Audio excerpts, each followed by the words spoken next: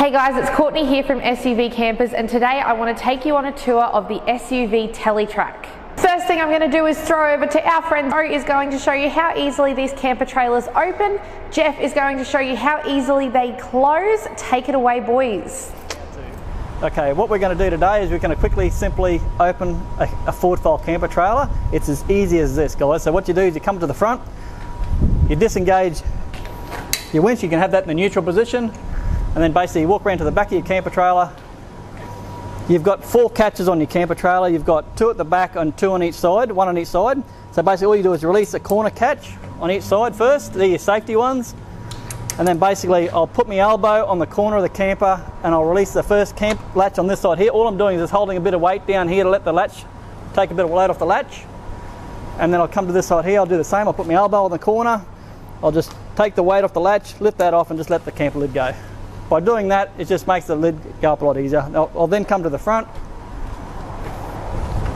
All you do is just, you can basically 2 fingers just wind that lid straight over. It'll just wind over as easy as that. So as quick as you wind it, as quick as it'll open up. It doesn't get any easier than this. I'll wind him all the way down.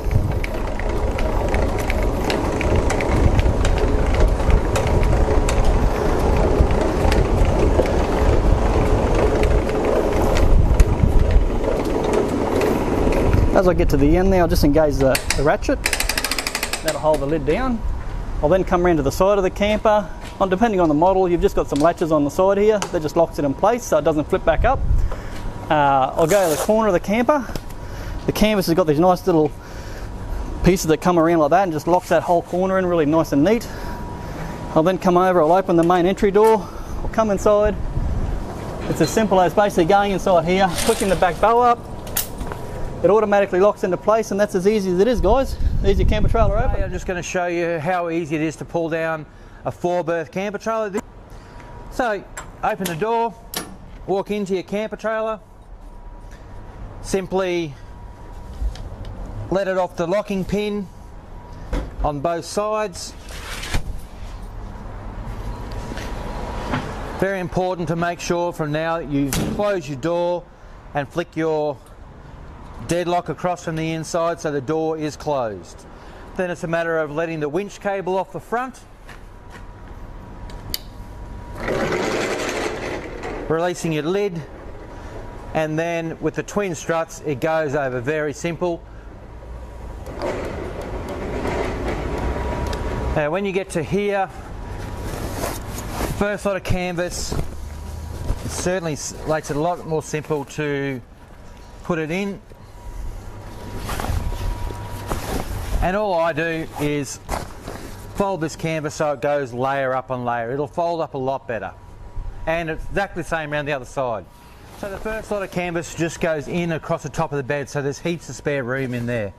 When you get to here, some people either have a horse lead or a dog lead rope hanging down and they just pull down on that to close the camper trailer. All I do is grab the side, pull this down. By having that front window open, it expresses the air out of the back. And then all you need to do is winch cable onto that bottom eyelet, and then the winch pulls the rest down. So when you're winding this down, very simple on the winch.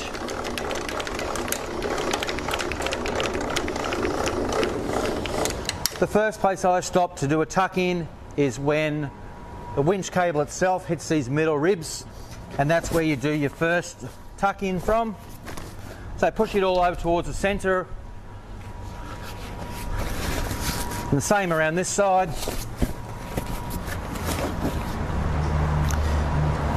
Then just down on your winch cable again. Until the winch cable is hitting this front rib of the camper trailer. And that's where you do your final tuck in of all your canvas.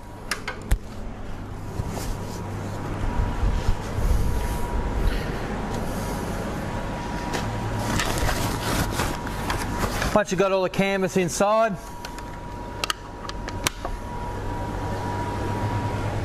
you can either winch it down a little bit more from the front or just pull it down until you get your over center latch on here. Use that as a lever to put the back one on and simply pull down both the levers at the same time. Now the reason SUV campers are so quick and so easy to open is because of these double gas struts here. So this assists with the opening and closing of the camper trailer. Alrighty, now the lid of SUV campers actually has a double rubber automotive seal around it. So you can see one seal there and then a second one at the back here. Now the reason we put two seals on is actually as an added method of dust and water protection. So when you're traveling along, the camper's bouncing around, you're four-wheel driving, it might be flexing a little bit, one of the seals may lift, and this is where the other seal will come into play. So if one of the seals lifts, you've still got a backup seal there to stop any dust and water from getting inside the camper. Now the tropical roof on SUV campers is that little bit that you can see above the main roof of the camper there. It's made out of the same canvas as the trailer itself. So it's a 16-ounce canvas and there's no need to manually extend that pole. So the tropical roof just opens and closes with the camper trailer as normal. There's nothing more you need to do. Now all the external doors on SUV campers are flush mounted for improved weatherproofing. So that means that when it rains, 90% of the water is just going to run straight off of the side of the camper, and the rubber seals inside only have to catch that 10%. One of the top features about SUV campers is the Australian design swing door and steps. Now other companies actually bolt the steps to the back of the doors so the door drops down and then you walk up your steps to get inside. But with the SUVs, all you do is open your door, climb up inside and shut the door behind you. There's also a deadlock on the inside and it locks with a key as well. At the front of the Teletrack, you have two 4.5 kilo gas bottle holders, three 20-litre jerry can holders, the aluminium checker-plated stone guard, as well as the winch for opening and closing the camper and the standard polyblock hitch. At the rear of the Teletrack, you have one spare tyre and one aluminium storage box. On the door directly opposite the pantry, you'll see the positive pressure system. So what this is, it's a 12-volt fan with a filter in it. So when you're travelling along the dirt roads, all you do is push this button here to turn it on. It'll push positive air throughout the camper trailer so no dust gets in. Alrighty guys, so I'm going to throw back over to Joe. He's going to explain a little bit more about the suspension on the camper trailers. Off you go, Joe. Welcome to SUV Campers.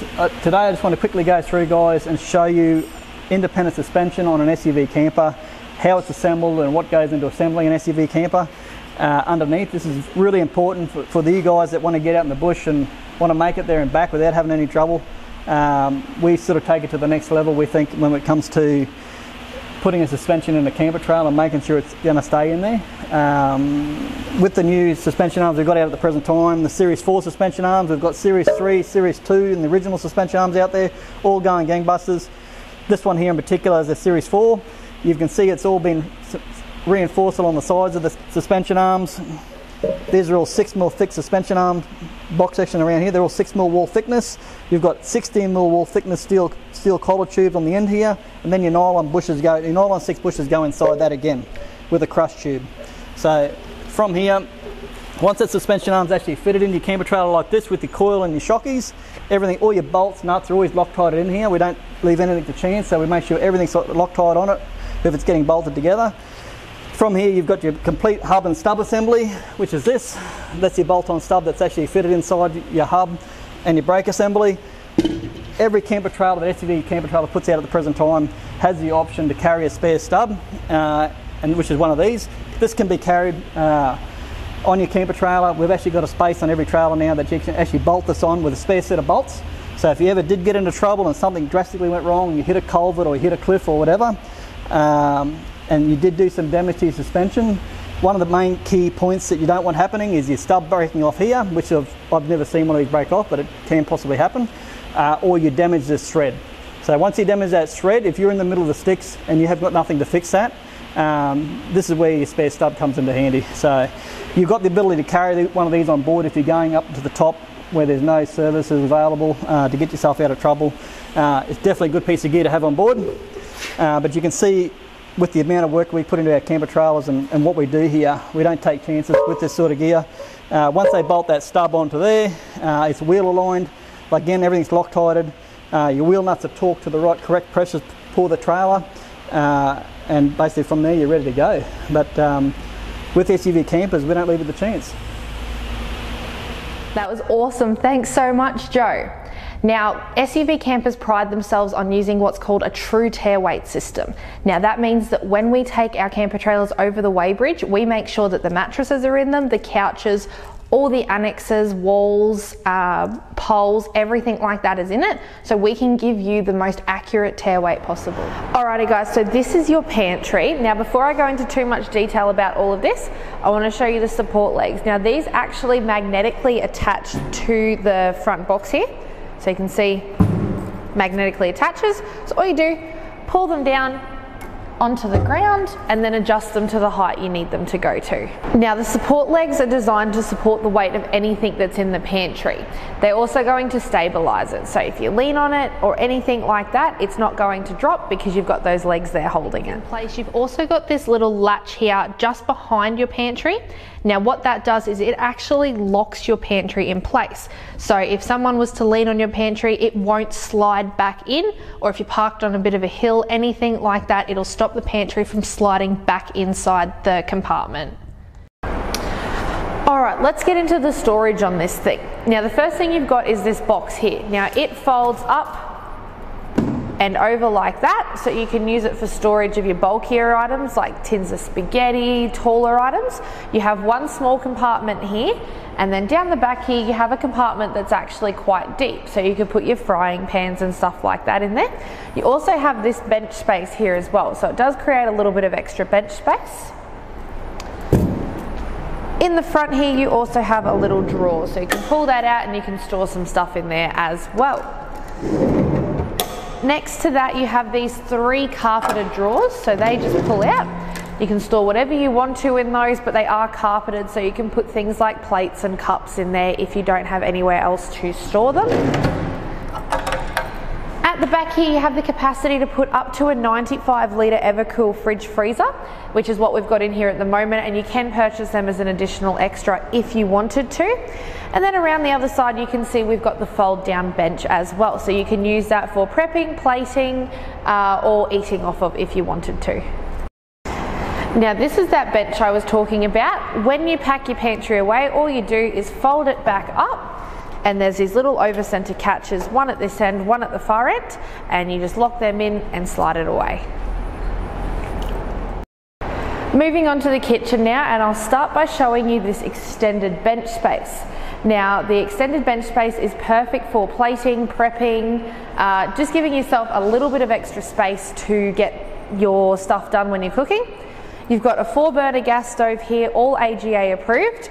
Directly below that, fully lined cutlery drawer, so you can keep that stocked at all times with your knives, forks, everything like that.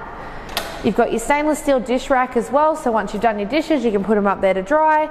Sink and sink access underneath here, so you can store your hoses and stuff like that. Now that sink is hot and cold water as well, so if you purchase your hot water system as an additional extra, you can hook it up so that you get hot and cold water out of the sink.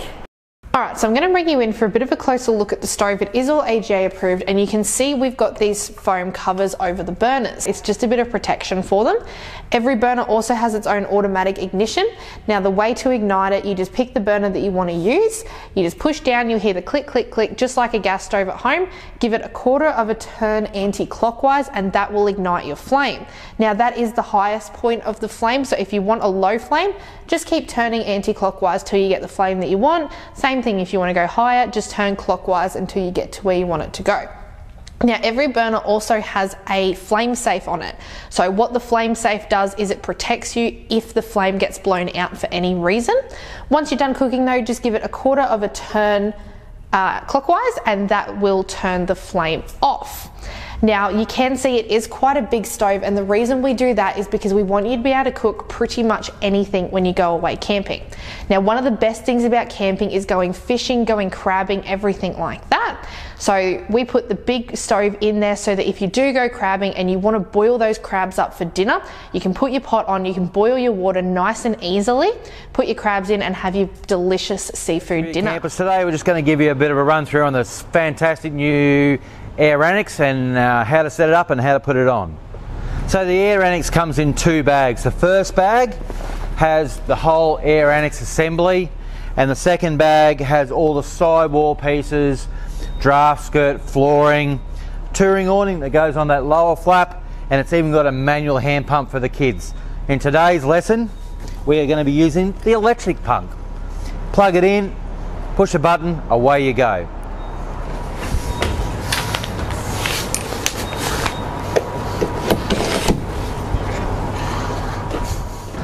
So setting up the air annex, best thing is just lay it out on the ground first so it's flat and you know you've got it on the right way. And then all it does is the zip and Velcro attaches this end first. So once you've attached the zip, and it's just a matter of pulling this cord and the zip and the Velcro attach. Drop the center pole down here so you can reach it a lot easier. And then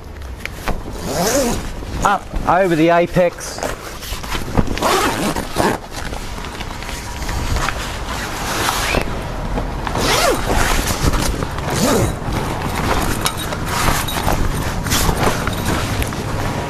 And then just tie it off on this very end.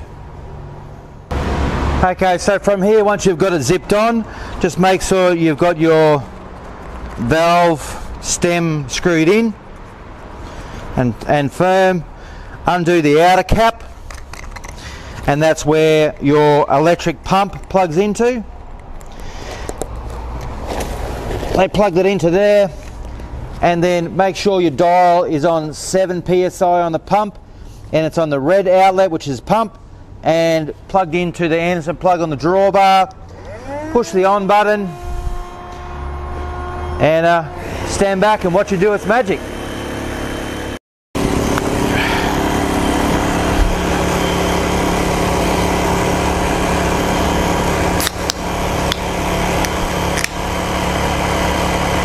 Now this is what I call camping.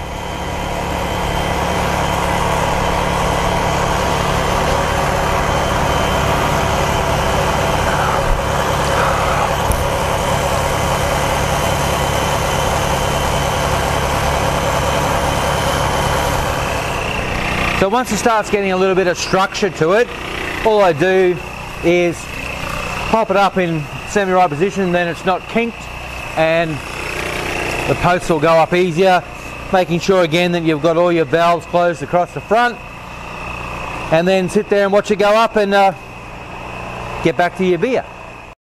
So as long as you've got that set on 7 psi on the gauge, it will automatically stop once these are fully inflated, and 7 psi is pretty tight and it's not going to move around. Once you've got that set up and the pump stops, then you just walk back in and pop up the center roof piece.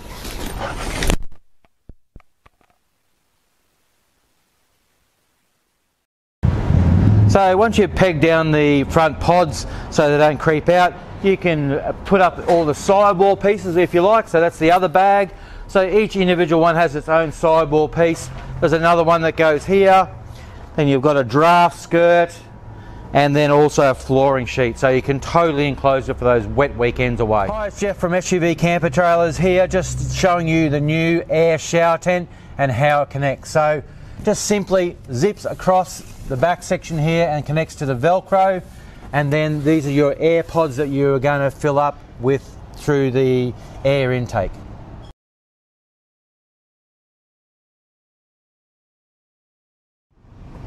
So your 12 volt air annex pump that connects to your shower, plug it into your Anderson plug, 7 psi on your pump, plug it into one of the intake ports, and then hit start. That's it. Okay. So hints and tips for the new air shower tent. Make sure that you've got both your valves closed so you don't leak any air. If one of the pods is not going up effectively, make sure that you've got your interconnecting valves open so it can run air from this pod into that pod. Anchor down the base of your shower tent so it doesn't move around, and also make sure you've got your window up. So inside you can see we've got a queen size inner spring mattress. It has got those straps over the bed so that you can make the bed and not have to unmake it every time you go to pack the camper up. You've got 2 LED dimmers over the bed as well. Got two over the couch here as well.